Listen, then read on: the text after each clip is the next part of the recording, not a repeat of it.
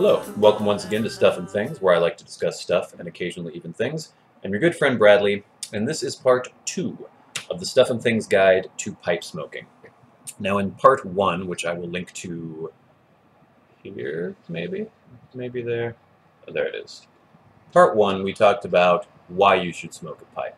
And if you watched part 1 and you decided that yes, pipe smoking is indeed something you would like to do, in this part we will discuss buying your first pipe. Something that's a little more complicated than it might initially seem. You can buy a horrible pipe and spend way too much money on it. So I'm going to show you some of the options you may have, or you do have, and weigh some of the pros and cons when you're buying your first pipe. I think the best advice I can give you right off the bat is don't rush into it. Now, if you have a brick and mortar store, a brick and mortar tobacconist in your area, you need to go there and you need to look at the pipes. Now, a lot of the times, just because of the relative popularity of cigar smoking versus pipe smoking, a lot of tobacco stores will either be pretty much head shops with lots of glassware, glass pipes, with just a few token tobacco pipes and maybe a humidor with cigars, or it will be focused almost entirely on cigars with just a few pipes here and there. But if you can find a store that has a pretty good selection of pipes with several different brands, try to go to that store and look at the pipes in person. It's very important to be able to touch and feel a pipe to see what you might actually enjoy.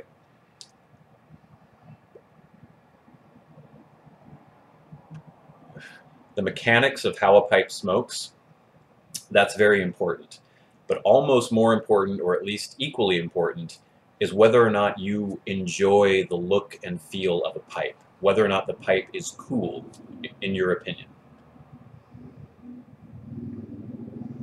And there are so many different shapes, so many different finishes of pipes. This, for instance, would be considered a bent brandy. And if you start getting into pipe shapes, you'll start understanding all the different nomenclature of different kinds of pipes. And this is Peterson, which is a brand you will become very familiar with if you start looking into buying a pipe. But you want to get a good idea in person of the different examples of pipes that are available. Touch them, feel them if they let you, and just see what you think is kind of cool. And once you get an idea of that, don't buy one right off the bat in your tobacco store. As much as I appreciate brick and mortar local stores, you're not always going to get the best deal there. Sometimes you will. I'm not saying you won't ever, but oftentimes you won't. So maybe you saw a couple pipes that you enjoyed, liked the look of at your local store. That's when you write down those names, write down the shapes, the kind of finishes you liked, and you get on the internet and you start doing research. Now, when I first bought my first pipe, I was 18 years old, didn't know what the heck I was doing, didn't know anything about pipes or pipe smoking, and I bought this pipe. This is my very first pipe. I bought this in a brick and mortar store locally, and it's not branded, it just says Italy on it, and you'll find a lot of these that just say Italy. You're not going to be able to see any of that. But it's a basic briar pipe. This is considered a straight billiard with a saddle bit. It's alright. I paid way too much for it. I think I paid close to $40 for it. And that was quite a while ago. And for a no-name pipe that smokes decent, spent way too much on it. But it served me alright for, you know, the years when I wasn't really an avid pipe smoker. I would just kind of yank this out every once in a while. And I bought it basically because it looked like a 50s dad pipe to me. But if you are a beginning pipe smoker now, you don't need to spend $40 on a pipe like this. You can find a much better pipe for probably a bit cheaper.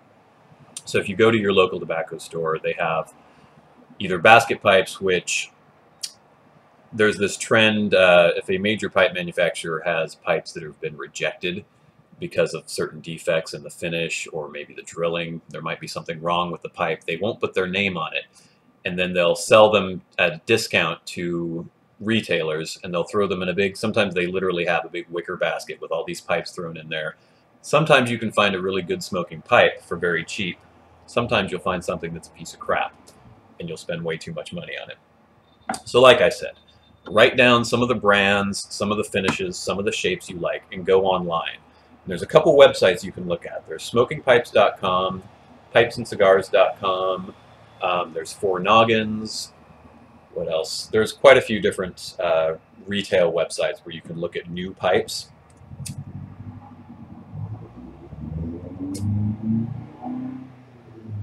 And with the shapes and finishes and brands you had in mind, start looking on these retail websites, like on smokingpipes.com. Let's say you saw a Peterson pipe you really liked. You can go on to smokingpipes.com, and then you can see that entire range of Peterson pipes. You can get an idea of what retail costs are, and they're going to be a little cheaper online than they would be in your brick and mortar store. And just exhaustively start researching. How much of these cost new? What's the range of different finishes I could get on this pipe? And also you'll be exposed to different brands that you may or may not have seen when you're in your local store.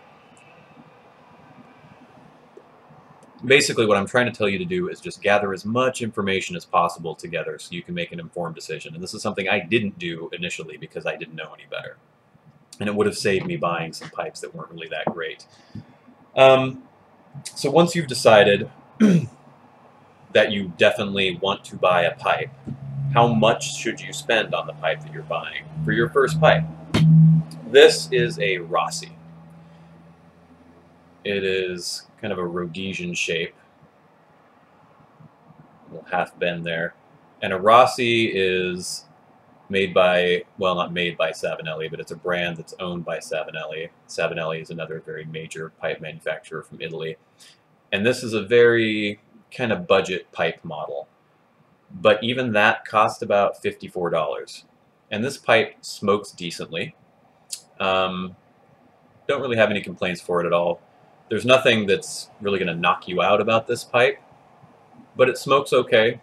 It's made fairly reasonable quality, and it's something that for a first tobacco pipe, for a first briar pipe, is not it's not the worst option in the world. Definitely a better option than this was, and I actually ended up paying about the same for this. There are also several brands that you may come across in your research when you're looking at pipes. And if I had to pick 3 brands that you should maybe focus on as someone who doesn't know a lot about different pipe brands yet, I'd say Peterson, which is an Irish pipe maker, Savinelli is an Italian pipe maker, and Stanwell, which is a Danish pipe maker.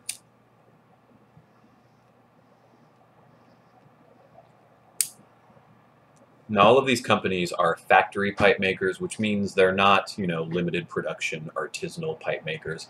But they do have very high-end lines, but they also have lower-end or sort of beginner lines, which are very, very reasonably priced.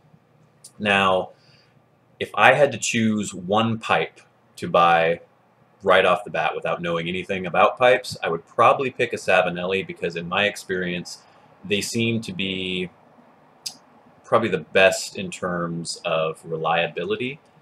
I've had a lot of really nice Petersons, but I've had a lot of very high-end Petersons, and they've all smoked really well. The lower-end Petersons are maybe a little more hit and miss. I'd say the same for the Stanwell, but for the Savinellis, you can get a pipe for $70 that smokes really well. You can look into some of their lines on smokingpipes.com, and if you want to buy a decent tobacco pipe, $60, $70 new is right around where you're going to spend. Now, there's also the estate pipe market. Now, estate pipe just basically is a fancy way of saying a used pipe. Almost every pipe I own, I've bought used.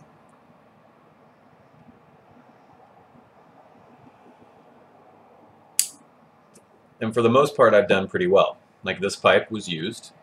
I got this off of an estate pipe website. Someone who purchases, lots of old pipes, cleans them up, gets them ready to sell again. And I got a reasonable price for this, and it smokes well. I'm very happy with it. If you're going to do this, though, you need to kind of know what you're getting into. So let's say you see a pipe that you really enjoy. It's a used pipe, seems to be in good shape. What you want to do is write down the model number, if it has a model number, the shape, the finish, the brand. Go to one of those websites I mentioned, like Smoking Pipes or Pipes and Cigars, and see if you can find its equivalent new. You may not find the exact series or model now, because often pipe makers don't make the same things year after year after year, but you pretty much get a good idea of what that pipe will go for new. Because if you're going on eBay, sometimes you'll pay more for an auction on a used pipe than you could get that same pipe new, because sometimes the prices just get jacked up on eBay. So you want to make sure you're not getting taken advantage of. And people aren't going to purposely, well, not necessarily purposely try to take advantage of you. But I've seen pipes which, to me, for a fair retail would go for maybe $40 or $50, go for $80, $90, $100 on eBay, just because there were a couple motivated buyers who were bidding on these things, and it just drove the price way up.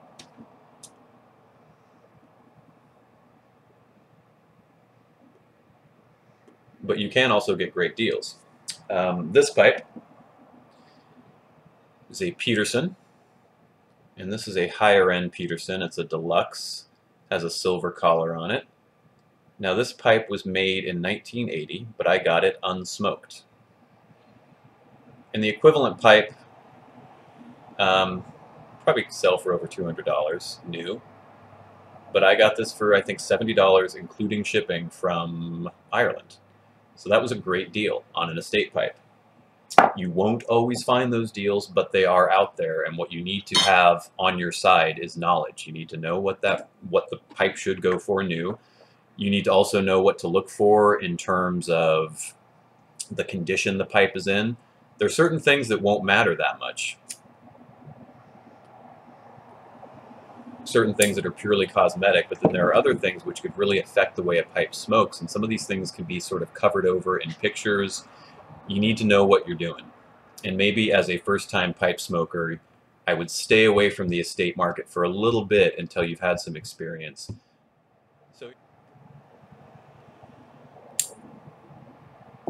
So far I've been talking about briar pipes, pipes made out of briar wood. But there are other options. If you're not completely convinced that you want to be a pipe smoker and you don't want to put a huge amount of money down on a pipe that you may or may not enjoy smoking, there is the option of a corncob pipe. And I don't have a corncob with me at the moment to show you. I guess I can show you an example of one.